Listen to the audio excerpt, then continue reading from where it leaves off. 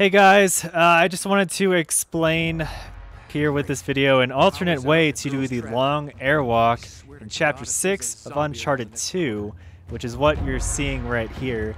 And this is a pretty hard trick if you have seen an Uncharted 2 speedrun before. Particularly what I'll be referencing is Immersed's current world record run. There is like a 2-minute airwalk in this chapter where you skip most or like a lot of chapter 6 and you end up in chapter 7 at the end of it. So this is that airwalk, but starting from a different place.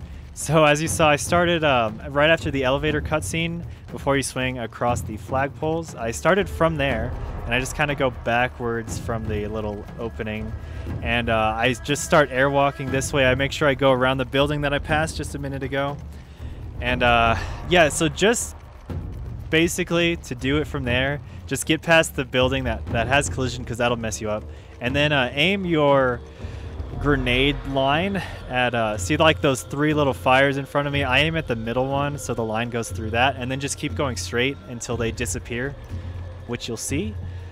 And then if you haven't seen this game before, basically you can walk on air with the grenade. It's pretty easy. You just hold the grenade out with L2, then you walk forward and press up on the D-pad pretty fast.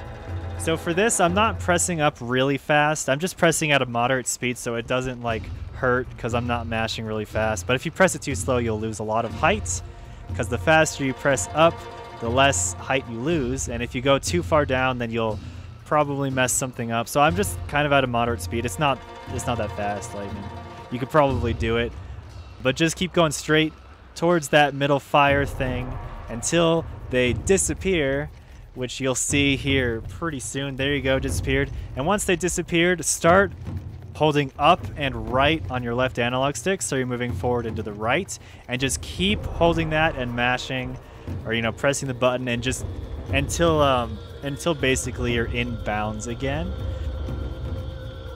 Probably the hardest part about this is making sure you have the right angle with your left analog stick here. I just hold up to the right and it usually works. So and then eventually you'll see me get back in bounds and I fall into a cutscene. So from Immersed run, I timed this. This one right here that you're watching was about 53 seconds faster than the one in Immersed run. So it's pretty, like, that's a pretty good amount. And then right at this building here, once everything kind of goes away, I let go and I fall into this cutscene. And there you go.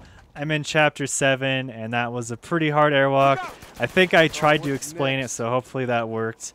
And but yeah, Uncharted 2 speedruns, pretty awesome. And this is almost a minute saved. I've gotten it anywhere from like 45 seconds to 55 seconds, so it's a pretty good time save either way. But yeah, thanks for watching, and I'll see you next time with another thing about going fast. Okay, so I was just doing this and I got a second outcome to this airwalk, which I might as well show just so you know it's possible, I guess. But I went to the right earlier instead of waiting for those fire things to disappear, and I ended up here on this rooftop, which is actually where you end up with the normal long airwalk as seen in Immersed run. So it may look familiar if you've seen it, maybe not if you haven't seen it. But from that rooftop, you can just airwalk straight this way. I actually press up on the D-pad really slow here to lose height. I think it makes it a little bit easier. But it's pretty much exactly the same. I don't know how to do this consistently though, so I would probably follow the earlier one. But yeah, once things disappear by that building, you fall down into the cutscene. You're good to go. Goodbye.